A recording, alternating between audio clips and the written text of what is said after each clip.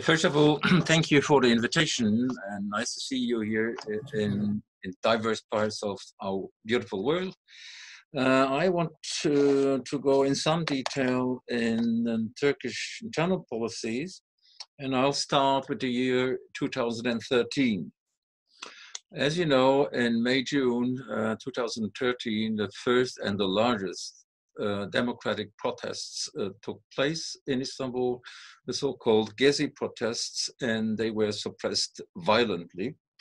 And if somebody had some illusions about the democratic character and aspirations of the AKP government, and especially Prime Minister Recep Tayyip Erdogan, he could leave these aspirations immediately. That was the first thing in 2013. In 2013, again, Erdogan started a charm offensive directed to the Kurds, the so-called Kürt açılımı, the Kurdish opening, even sometime before that. Öcalan, the leader of the PKK, was involved in this so-called action, and there were some hopes that the party which the Kurds then formed, the HDP, HDP as we call it in German, would be part some sort of government. The idea was that in the elections of 2015, Erdogan hoped to get a higher rating by including the Kurds in his aspirations. Unfortunately for him, the results of the elections of 2015 were quite a disappointment for him because he lost his majority in parliament. ADP, the Kurdish party, came into the Grand National Assembly of Turkey, Türkiye Büyük Millet Meclisi, and Erdogan was in a rather difficult position because if he wanted to form a government, he either should form a coalition government with the Kurds or go to new elections.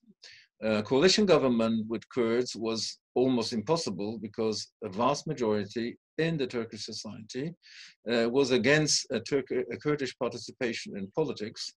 So he changed his policy within the summer and autumn 2015, had an extremely anti-Kurdish policy, and in the elections of November 2015, he had then a majority.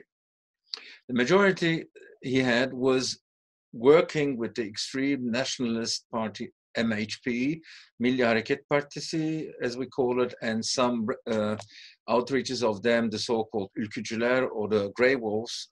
We know them quite well, of course, in Germany and elsewhere too. They formed a sort of coalition, and because of that coalition, Recep Tayyip Erdogan could pass his presidential system through the parliament, and so he was more or less in a stable condition. The thing is that having done so and establishing a presidential regime didn't mean that the problems ended for him, because he had a very fierce opponents. I mean by that the Gülen movement, the preacher Gülen, who was an ally of Mr. Erdogan, was no longer his ally because the Gülen movement asked, say, in 2010, 2011, for participation in government, which the AKP and especially Mr. Erdogan was not ready to concede. So the relationship between the two, this Gülen movement and Mr. Erdogan's party AKP, became sour. And when we were in autumn or even December 2013, the Gülen movement was very forceful and very impressive in a way in the intelligence area, published recordings which proved quite clearly that there was mass corruptions among the AKP people. And this made the relationship between the Gülen movement on the one hand and the AKP even more difficult, if not almost impossible. So when in July 2015, the failed military coup happened, Erdogan was very quick to tell the people that the Gulen movement was behind that, and not only the Gulen movement, even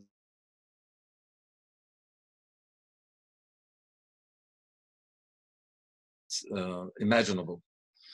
But at the same time, all in 2050, there was an idea emanating in Turkey which was called Mavi Vatan. Mavi Vatan means blue fatherland. And that was an idea of an admiral, then extended by another admiral. In general, or in short, it meant that large parts of the Black Sea, the Aegean, and large parts of the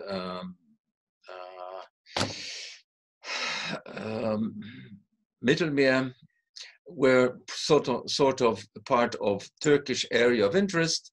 And this is the background for the drillings which Mr. Hosfeld mentioned a moment ago. The blue fatherland notion was just only for the seas around Turkey, but it was then rather quickly extended to other areas too. And the essential part of that was that if Turkey wanted to become a big country, I don't want to mention the ideology at this point, should have a very forceful military, and not only a military, but which should be also be capable to dictate its will on its neighbors, be it Syria, Libya, northern Iraq, and whatnot. For that purpose, the Navy was modernized. We know that Turkey has a sort of, and quite a number of modern ships now. We know, of course, there's drones, which Mr. Hosfeld already mentioned, the Bayraktar drones, and other things too.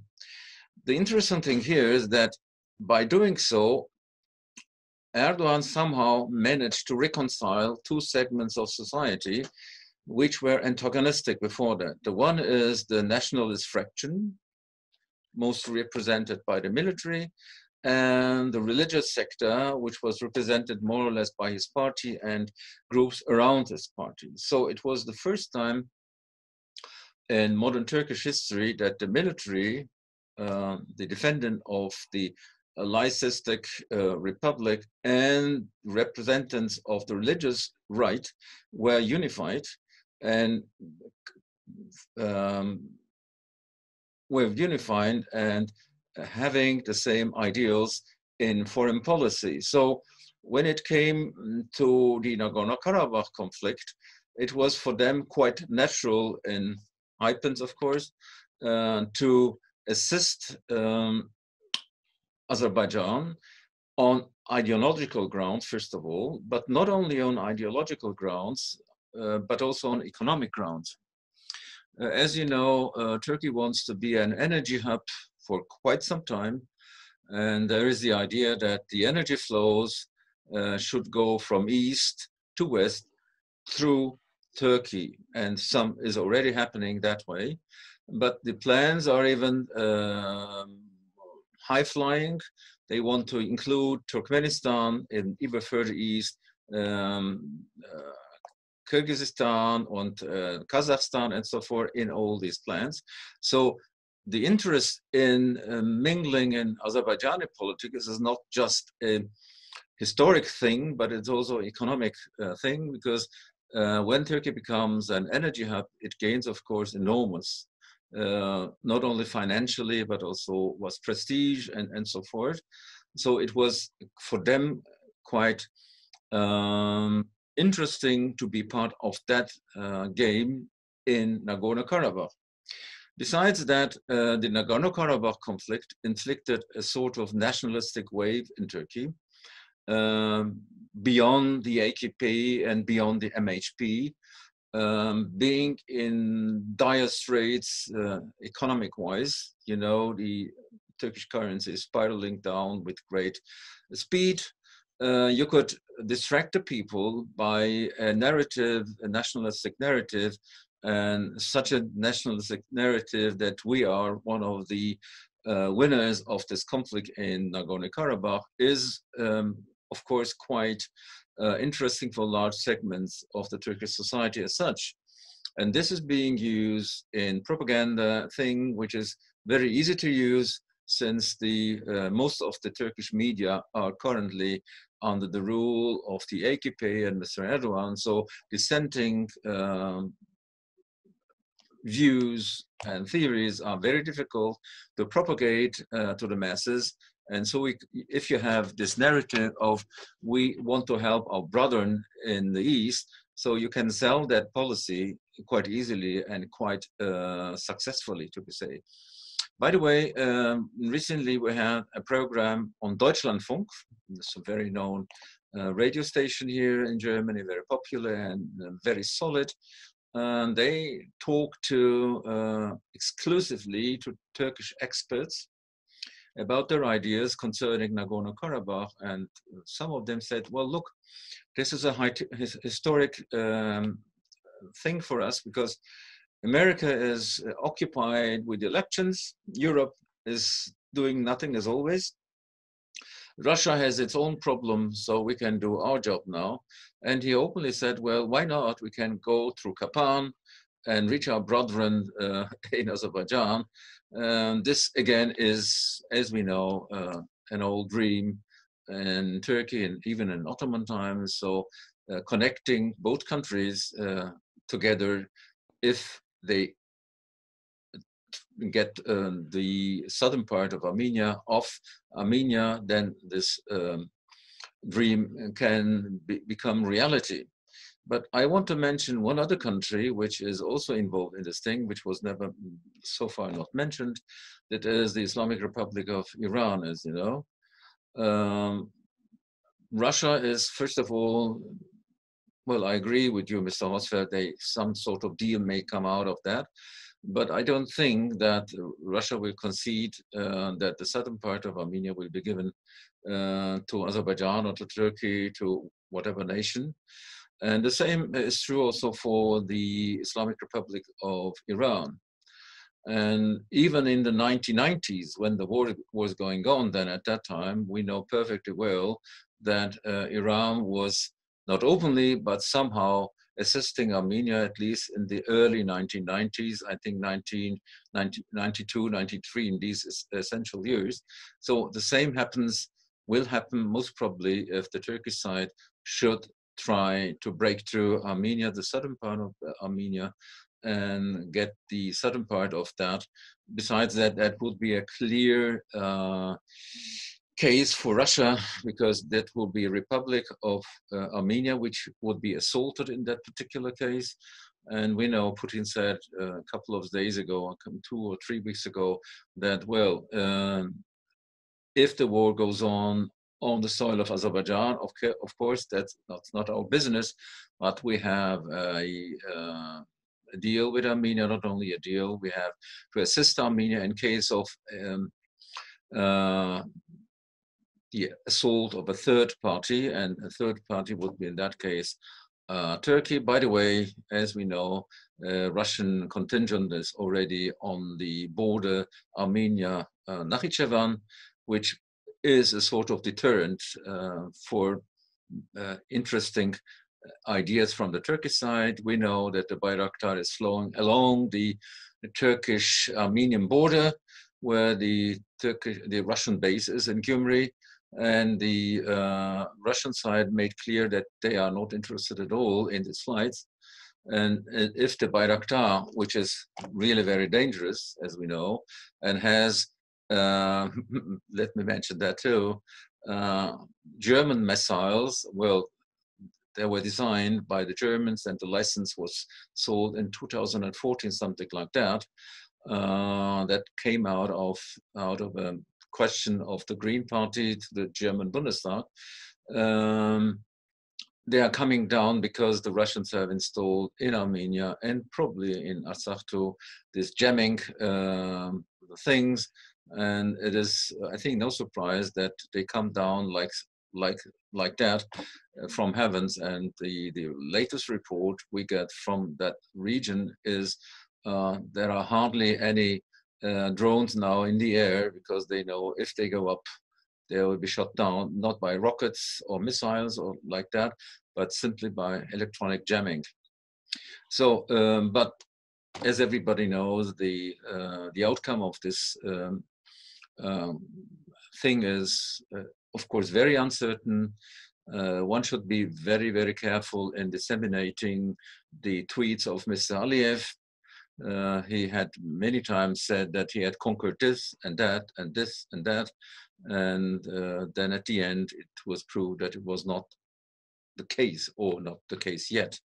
So let's wait and see. The only thing I can tell is that 2 hours ago, I read a message of War Gonzo, which is a Russian source, quite reliable, more reliable than the Avia Pro, which is not that reliable. He said, well, the Azerbaijani forces were thrown back, and there were no Azeris now in Shushi. And interestingly, those that Azerbaijani soldiers they found there had always, and this is not a novelty, an Azerbaijani flag with them, because every time they conquer a place or claim to have conquered a place, they raise the Azerbaijani flag and send a photograph by Twitter or Facebook on saying that we are already there and something like that, which is sometimes is not the case. So far, so good, and quite curious in getting your questions afterwards. Thank you very much indeed. I mean, this concept of neo-Ottomanism, already at its beginning, when it became popular, and it became popular with Necmettin Erbakan, who was, one of the forefathers of Erdogan and was, so to say, one of his teachers. He already linked neo-Ottomanism strongly to pan-Turkism. So I think that is a special thing in Turkey, is that religion always has a strong ethnic aspect. It's because Islam is Ottoman Islam. It's not Arab Islam. It's Ottoman Islam. It's always linked to the traditions of these Turkic people who came from Middle Asia to the to Asia Minor and to the Balkans and then to the Arab countries. So I think it's not only a personal thing of Erdogan, but it has some popular meaning, but it has, of course, a specter of different densities of radicality. Of course, there's a difference between those people who belong to the MHP, which Րաֆֆի Քանդյանը mentioned as the far-right nationalist party, which is in coalition with Erdogan at the moment, and more conservative Islamist people within the AKP. But I think it has roots in culture, not only in persons. Well, if I may add, one should take into account that Mr. Erdogan is, first of all, is a very flexible politician. He is an opportunist, and we have shown many examples of that. Look, as I mentioned, he was ready to make a sort of Kurdish opening at a time when he thought that would be good for him. And when he saw that it was not good for him, to change the course and went with the extreme right of that country. That doesn't mean that the religious belief of his don't play a role, but they certainly play a role. But it is, of course, this opportunism which shapes his worldview or his policies. By the way, he is also a man who likes power policy. Power policy means that he is, in a way, very courageous much more than a normal politician, for example, in the West, and tries to get the best, first of all. And when he meets any sort of resistance, then he makes a U-turn and makes something else. I give you an example. For quite some time, when the Uyghurs in China and Xinjiang were protesting quite rightly against the Chinese policies of the minorities, and especially minority of the Uyghurs, Mr. Erdogan and Turkey in general, of course, through the mass media which he governs, were, of course, first supporters of the Uyghurs. No day passed when they published something in the Turkish media about the plight of the poor Uyghurs in China and whatnot. And after some time, China made a very fierce statement saying that we have good relations trade-wise between our two countries. And if you go on this way, this will have serious consequences. And if you don't believe or not, from one day to the other, there was no talk of the Uyghurs anymore in the Turkish media. And nobody knows of the Uyghurs now, but at a certain time, they were very popular, and Erdogan was a fierce supporter of the Uyghurs' cause. So it is, of course, the other way around also possible. Now, there is nobody who can say in the Karabakh case, please stop. Nobody says that. Not the West, not the East. I don't know what Mr. Putin says, but at least he has no fierce opposition, which he fears, because he is not the one who goes till the very end, to the last drop of blood. This is not his policy. Secondly, he has an internal political problem. He was, over the years, starting from 2002, as you know, he came to power in autumn 2002. They had always a majority in parliament and also in the popular vote. And this portion of popular vote is now spiraling down, quite dangerously for him. It's about 30%, slightly above 30%. The economy is in a mess. So he has some reason to propagate a fierce political, give himself the image of a very fierce political leader who can solve everything. And this finds support, as I mentioned earlier, in the popular vote, not on the popular vote, because no elections have taken place so far. They are planned for 2023. But he gains in popularity, not in the well, he is still not in the 40 and 50%, which he had for quite some time, but he can hold on the low level he has. He can't change the economy, and this is the essential thing, of course.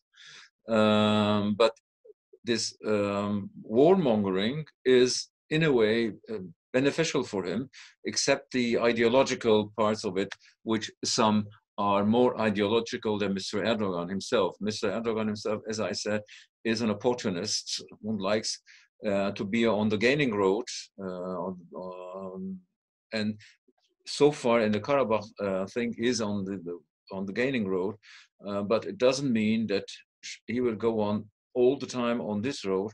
If somebody tells him, well, you should stop now, and otherwise you have to bear the consequences, then he is this sort of politician who will give in. I'm quite sure of that. So far to that. Thank you.